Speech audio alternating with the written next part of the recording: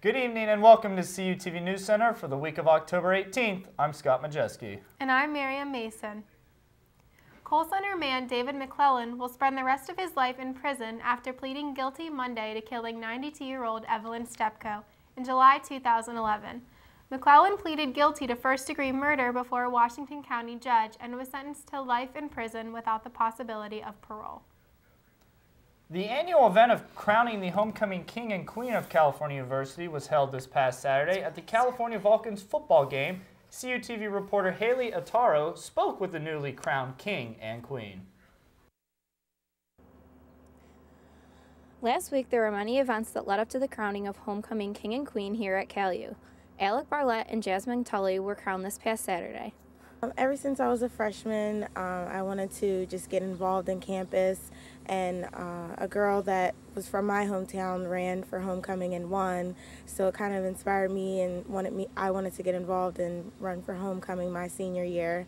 I actually wasn't planning on running for homecoming queen until Miriam asked me to run with her, and then once we started running, it's kind of when I started getting into it all and was excited to run for it. There are many emotions for the candidates during the crowning ceremony. Both Alec and Jasmine were very excited to be crowned. I was very shocked and excited at the same time. I really didn't know how to react, but I just felt really good, and it was just a lot of fun, and I was really happy to win. I was nervous as can be, that everyone knows obviously what happened afterwards, so I knew once they said my name what I was planning on doing afterwards, so I was really, really nervous. Alec and Jasmine are very thrilled to be Cal's new homecoming king and queen. They plan to become more active and involved on Cal's campus. For CUTV News Center, I'm Haley Taro. This past week, a special guest from the National Weather Service came to CalU. Dr. Vankita Brown talked to students about professionalism as well as what it is like to work for the National Weather Service. CUTV reporter Christina Corletti has the story. This week, CalU welcomed guest speaker Dr. Vankita Brown to discuss her role at the National Weather Service and to also hold workshops for students such as resume building and building your professional skills. Dr. Brown represents the National Weather Service as she travels around the country to help with natural disasters. The capacity in which I work is social scientist. It's a new role that they created within the last year and a half, actually.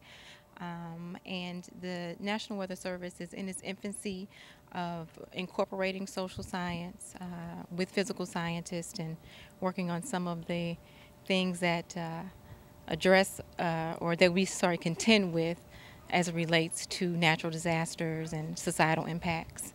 This week, students attended workshops on resume building and developing professional skills with Dr. Brown. We're going to talk about resume building, presenting yourself professionally, and I'll also give some tips on interviewing. For more information, feel free to contact Dr. Brown at vankita.brown@noaa.gov. For CUTV News Center, I'm Christina Corletti. Last month, Pennsylvania State Senate voted to pass Bill 367, also known as the Indigenous Mineral Resources Incentives Development Act. Under this act, Pennsylvania State System schools could retain 50% of revenues received from leases on its property, while 35% would be allocated for distribution among other state-owned schools. The remaining 15% would be used for tuition assistance at all the 14 state system schools.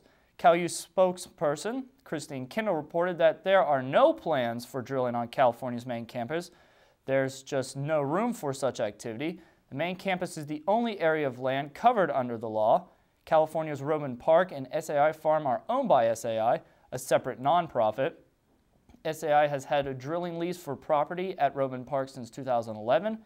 The lease does not allow for any surface activity on the land. If it should occur, it would be hundreds of feet below the surface only. At this time, there are no plans for any activity at Roman Park. Now, one of Apple's best-kept secrets, and it is tough for the Apple company to keep anything a secret these days, the iPad mini will host an event in San Jose, California on October 23rd to show off the cheaper and smaller version of the already popular iPad. The screen should measure around 7 inches compared to the normal iPad, which is 10-inch screen. The smaller iPad will rival other similar devices such as Amazon's Kindle Fire and Google Nexus 7. Though Apple has yet to release any details on the iPad mini, experts believe it will be priced around $300 or less. Apple will also be releasing 2 other products during the event, such as Retina display, 13-inch MacBook Pro, and a Mac Mini, which will be an upgrade from the previous model. The Center for Civic Engagement and various other offices within Student Affairs are hosting a kickball tournament, Kicks for Kids, to support the Dave Thomas Foundation for Adoption. The event will be October 23rd and October 24th from 4 to 7:30. The cost is $3 per person. Well, it was a very memorable homecoming weekend for my co-anchor right here, Miriam, and congratulations. Thank you so much. Thank you. She was recently engaged, if you didn't realize that, by the homecoming king, Alec. Yeah, it was on YouTube before the game even ended by our family members, so it's crazy. All right, well, congratulations again, Thank Miriam. you. And when we return, Jim Nieder has your weather. Stay tuned.